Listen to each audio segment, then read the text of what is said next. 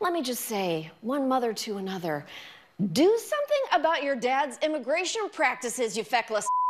He listens to you. It's that four-letter word, igniting a firestorm of controversy. Comedian Samantha Bee, she is under fire for her vicious and vulgar attack on Ivanka Trump. How about we don't make a ton more minors unaccompanied and we don't treat any kids like criminals? It may have started as an impassioned monologue about kids separated from parents along the Mexican border. Put on something tight and low-cut and tell your father stop it. But comedian Samantha Bee, host of Full Frontal, now facing backlash for calling Ivanka Trump the C word, fueling fierce debate about when and where comedy crosses the line. I think the joke was inappropriate. I didn't think it was funny. It wasn't right for me. It's outrageous. It is unacceptable and should be called out. To me, hate is hate, and I think she should be condemned for it too. Samantha Bee asking forgiveness, writing, "I would like to sincerely apologize to Ivanka Trump and to my viewers for using an expletive on my show to describe her last night. It was inappropriate and inexcusable, and I deeply regret it." But sorry wasn't enough for some sponsors. State Farm and Auto Traders suspending their ads. White House Press Secretary Sarah Sanders calling the language vile and vicious. The president tweeting, "Why aren't they firing no-talent Samantha Bee for the horrible language she used on her low-rating show? A double standard." The double standard, a reference to ABC canceling Roseanne Barr's show earlier this week, after the comedian tweeted a racist insult, comparing Valerie Jarrett, an African-American Obama official, with an ape. I'm not surprised that people have asked for Samantha Bee to be fired. It comes 2 days after Roseanne Barr was fired, and they're trying to make it out to be a kind of polarity between liberal and conservative.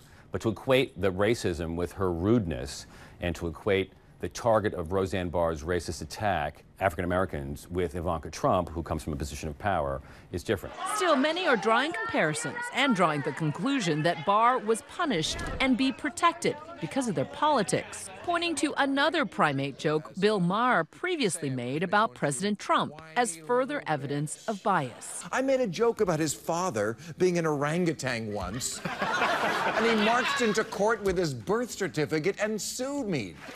But critics say, politics aside, it's the painful legacy behind Barr's tweet that makes it so harmful. Comparing a black woman to an ape plays into a long history of racism. What Samantha Bee said, she used a bad word, a word that some people find offensive, but there's no history of upper-class white women using the C word to dehumanize and oppress other upper-class white women.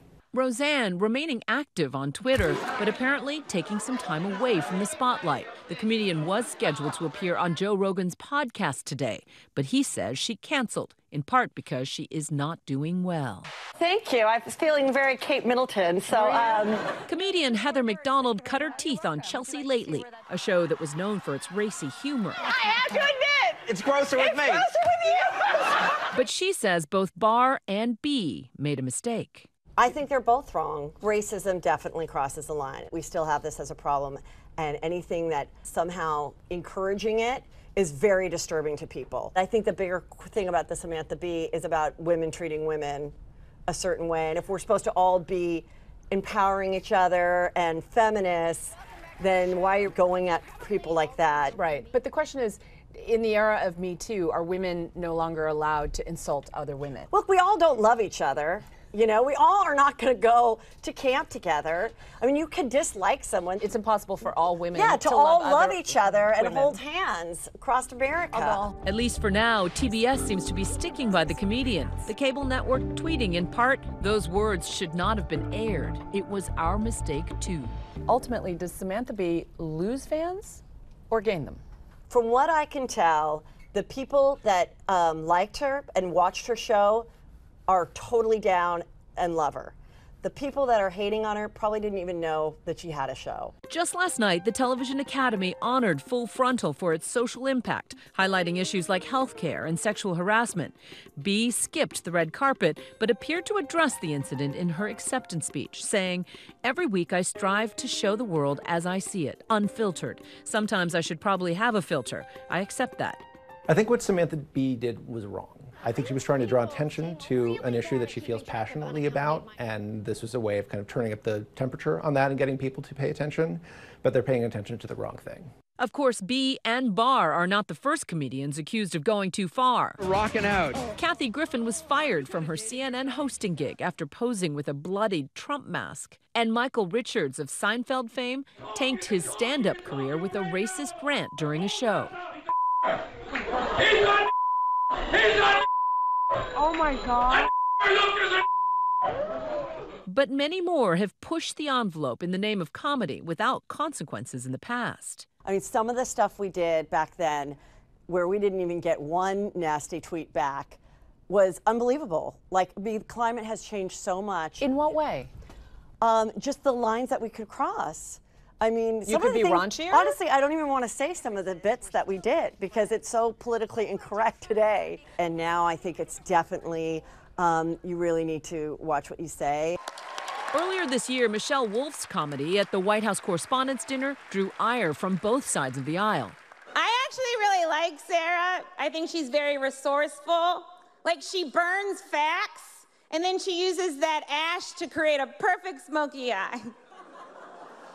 But many pointing out the president himself is no stranger to highly controversial comments. When you're a star, they let you do it. You can do anything. Whatever you want. Grab them by the. Comedy has always been political, but has it always been this polarizing? I mean, I think it's a scary time to be a comedian because people are so volatile about it. And if they even think that you might think differently from them, they're like, whoa, I thought I liked you. Is political correctness going to kill comedy? No, I don't think it is. I think that the comedians have to work a little harder. You have to think about, is this joke worth it? Is this tweet worth it? Don't just put it out there. Whether an edgy punchline is considered repugnant or not may morph with the times, but ultimately what matters most is the audience reaction. If you're offended, don't go to the comedy club. If you don't like Samantha Bee, don't watch her show. Listen, a lot of people might be watching it this week that, again, never knew TBS even existed, let alone Samantha Bee. Let's make lemonade out of lemons. It's important that people not only have their visceral reactions, which they share, but then also pull these things apart and figure out where we're going as a country, as a culture, because the comedy reflects all of that.